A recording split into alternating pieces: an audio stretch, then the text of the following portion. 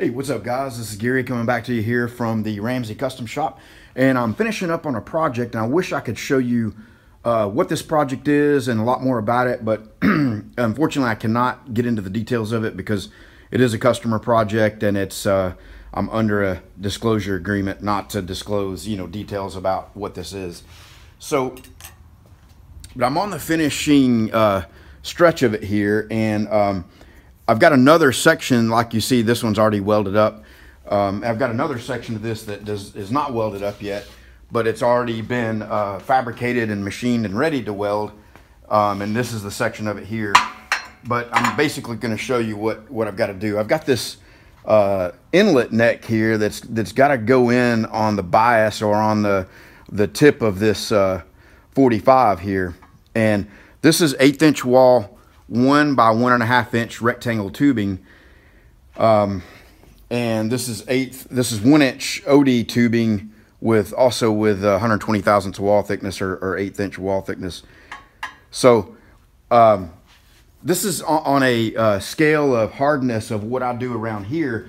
It's going to be one of the hardest things that I do, and I think it's a deal where if you're trying to do something like this and you're trying to use an old school, your grandpappy's wood drill press, that's usually used for wood, this is going to be extremely difficult for you. So let me show you the different options I'm looking at. I'm really curious how you guys would do this in your shop, and so let me show you what I'm looking at, and the choices that we got, and then we'll go from there. All right, first of all, just gonna mention that we're gonna be using our Cincinnati horizontal and vertical mill, and this thing has a horizontal spindle that you can see in the center in the background here, and obviously a vertical spindle as well. The horizontal spindle has a 10 horsepower 3-phase motor, and the vertical spindle has a 5 horsepower 3-phase motor, and the unit weighs about, I think, around 5,000 to 6,000 pounds is what this weighs. And the vertical spindle has a high and low gear, and we'll show you that a little bit before we actually do the work. But I just wanted to talk to you a little bit about the machine that we're going to be using for this. But to do a job like this, you need something extremely rigid, as rigid as possible, and you need something that has a spindle in it that you can really control the RPMs down to as low as you can. So let's look at the tools that we're going to use to do this.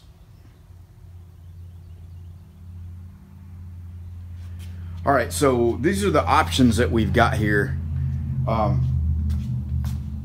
if you look at the this piece of stainless pipe that we've got to put in here, let me double check.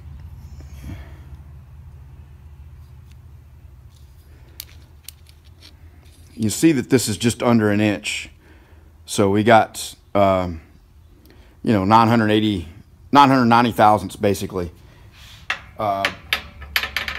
And this is a 15/16 twist drill that is, 920 thousandths, so not quite enough on that. So that's one of my options, although this thing, is kind of beat up, and it's got the reduced shank on it, even though it does have a flat. Because we're going to go in, on a 45 on this thing, on an angle like that, once those flutes get in there, I'm really concerned about using a twist drill, thinking that it could possibly, sort of want to grab, because we got an interrupted cut all the way down, mostly all the way through. Now, whatever I do, if I do decide to use a twist drill, if this ends up being my only option when you guys see the other things, I will probably mill a flat across that, and then we'll come in here with, this is a 1/2 inch carbide spot drill, and so we'll definitely, be spotting it, and we'll put a flat on it and then spot it, and then we'll come in and probably drill it with a 3/8 inch drill bit, and then we'll come and finish it with this. If I can't make my other two options work.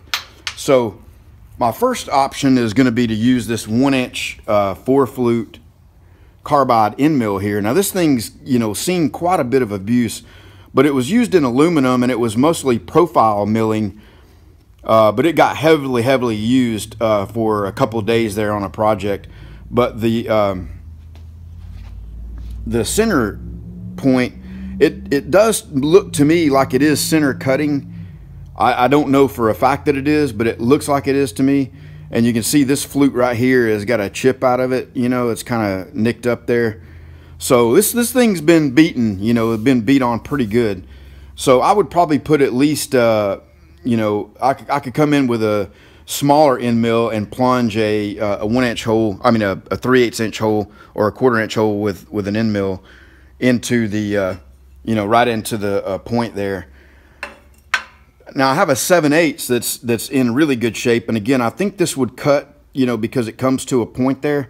I think this would cut a center point, but again I'd probably drill a small hole or plunge another end mill through the center. And this one is sharp, you know, this one is in good shape.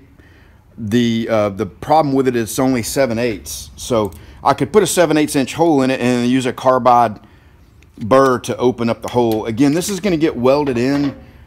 I'd like to have a nice fit up on it, you know, if I could, but you know, it's not, you know, again, it's not a critical measurement. It's not a critical, you know, part that's getting welded in there and all that. So now I also have this one that I don't think has ever been plunged.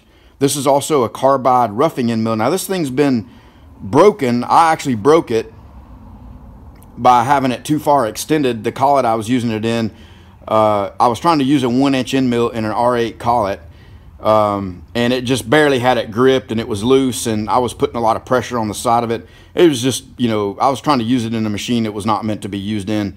So, and I was doing profile cutting with it. So I think, now this one you see does not come to a point in the center, but because this one's new and sharp and is not, you know, beat to crap on the bottom of it here, you know, I probably, you know, this one's probably sharp enough to do the job.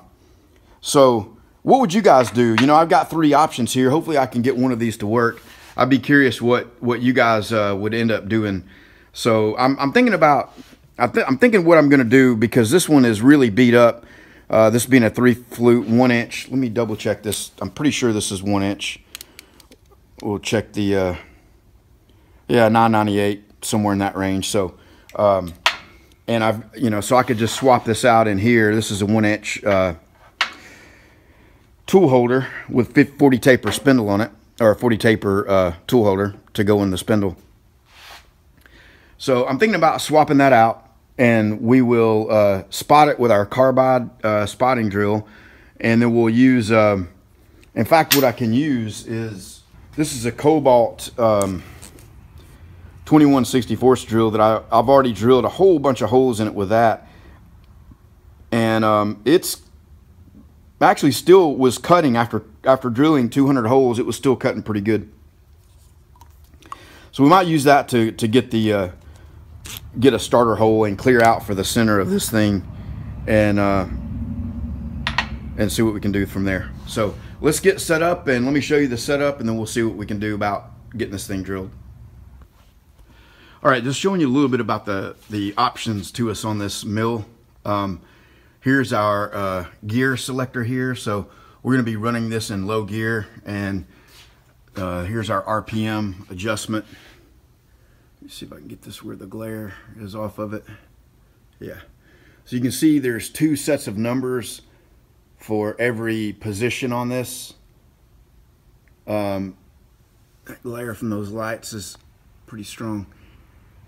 The top number is when you have it in low gear, and the bottom number is when you have it in high gear. So we're going to be running it in low gear, and you know, for our starter bit here, we're probably going to run this at about 200 to 300 RPMs. And here's a question for you guys, and the other option I have that over here I was going to talk about a little bit is the power feed. And you know, you got basically 3 options here. You see that 0.3 inches per minute, or I'm sorry, 0.003 inches per spindle rev, and you have 0.06 and you have 0.015, and this is not an infinitely adjustable. This has detents, so you have it in one of those 3 positions, so you don't get a lot of variability in the down feed. And to really get the optimal dial in on all these things, I should be calculating surface feet per minute. And that'll, when you reference your tools and all, they give you that information. But when you're going to manually feed something, you have a difficult time calculating that because you just don't know what your feed rate is, unless your arms and hands can tell your mind what feed rate you're pushing at, So, but here's the question. So we're going to manually do this. Now I could, you can see the spindle on this thing is really beefy. You can see, I don't know what the diameter is on that, but it's probably 5 inches in diameter, the spindle column. So it's really rigid. So the question is, would you feed with the quill, or would you lock the quill and keep it all the way up and feed the table up, or the knee up on this thing? The other option, the only downside to that is I'd really like to lock the knee and keep it completely locked in. The other thing I could do to help rigidity on this is to move the whole head back and move the table back and get it really close to the column here. I have it out because I had something big in there a while back, but I may loosen this up and slide this back. It's there's a couple bolts, and then this thing right here adjusts it back. So we'll probably go ahead and do that.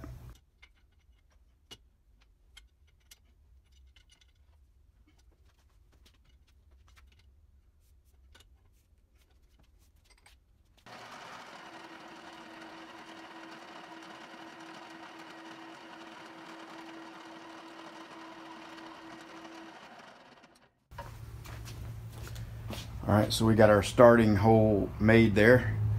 That should have let our regular drill follow that pretty easily. And a little sneak.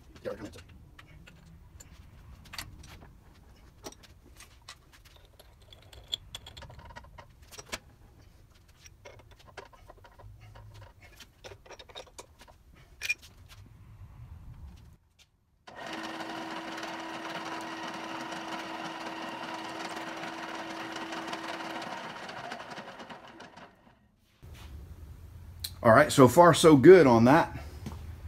So now let's swap our drill chuck out and put the end mill in.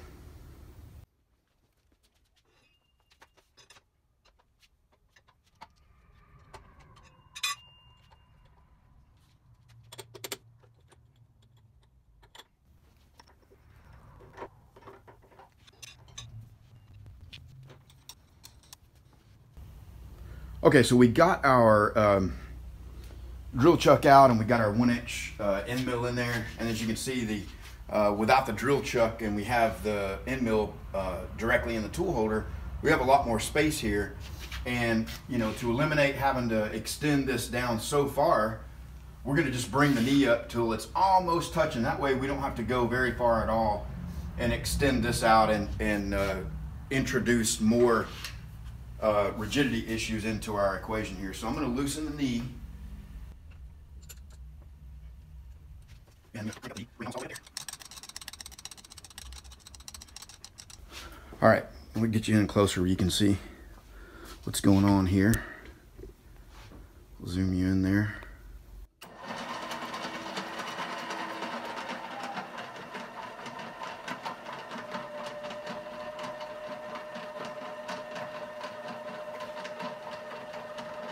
Let me show you this real quick. We got this thing down on about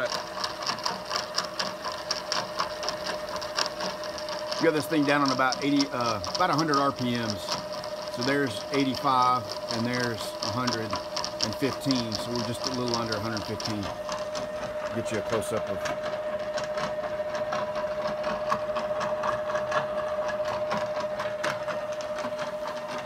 All right, let's see what happens. We'll know immediately if this thing is going to chatter or, be not very rigid and be moving and shaking the table all the way around.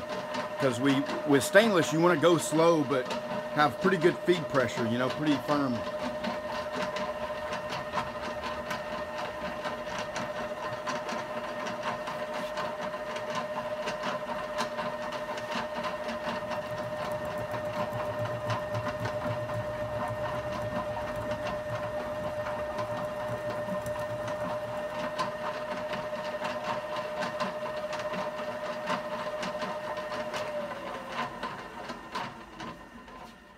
Well, I wish I could get you in there close where you can see this, but before we get all the way through, I am going to show you a close-up of what it's doing. And so far, it feels pretty stable. As you can see, it's cut all the way down through the ridge there.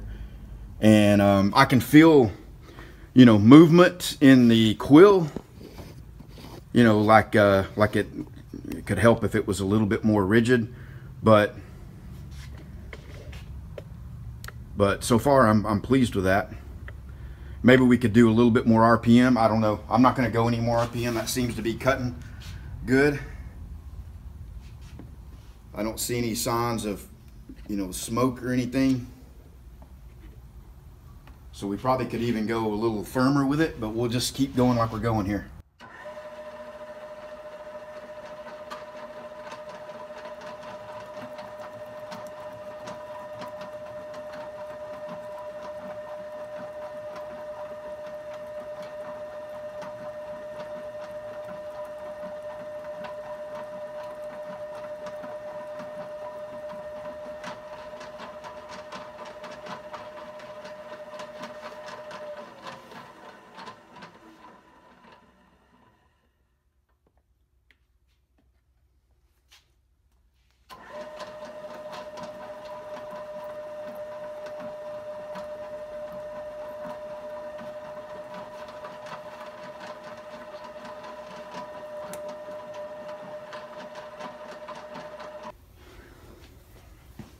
Okay, well that was fairly uneventful. You know, I'm not at all unhappy with how that worked out. So one thing I didn't talk about is the setup here, and I've got V-blocks in here, you know, holding this on the right 45-degree angle. So let's get it out and take a look at it.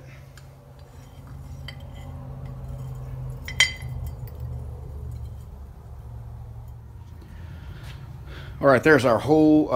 I went ahead and just cleaned it up and wiped all the oil off of it because this is going to get welded, and I really don't want to introduce a whole bunch of extra oil onto this part. Now we got to do a really good job of cleaning that one, but wow, what a fit up. You know, it's a tiny bit loose in there, you know, so we can get it fitted and adjusted and all, which is, you know, this was about 20 thousandths smaller than our 1-inch end mill. This was 980 thousandths, but I'm really happy with that and how that looks and fits up on there. So anyway, guys, I think the keys, you know, you might watch this video and say, wow, why'd you have to make such a long video and go through all these details and, you know, work on getting all this moved in and rigid? And then you could say, my argument to that would be, what if I didn't do all that? What if I just chucked it up in there and just tried to run a drill bit through it, you know, and twisted a drill bit half in two from the torque that it generated on it. So anyway, guys, hopefully you enjoyed this video, and I will see you on the next one.